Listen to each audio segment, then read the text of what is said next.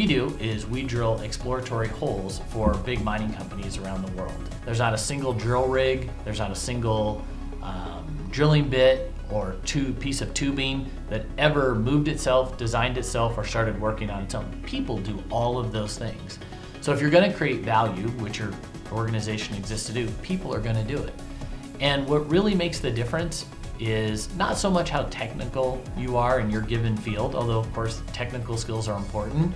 It's how you relate with other people. How do you get along with other people? How do you create value by sharing and being complementary?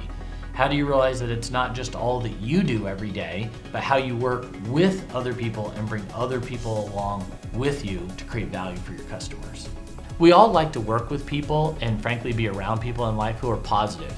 Being around negative people is hard.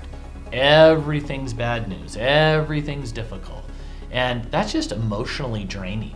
So one thing that each person could do is just be a positive person. You can be a person who chooses to find solutions to problems rather than just complaining about them. And you can be a person that says, hey, I'm gonna work with other people in my organization to make things better for our customers or for our employees, rather than just saying, hey, here are all the problems that you have. Choose to be a person who's positive, and when you're in the workplace, find solutions to problems, not just identify the problems themselves.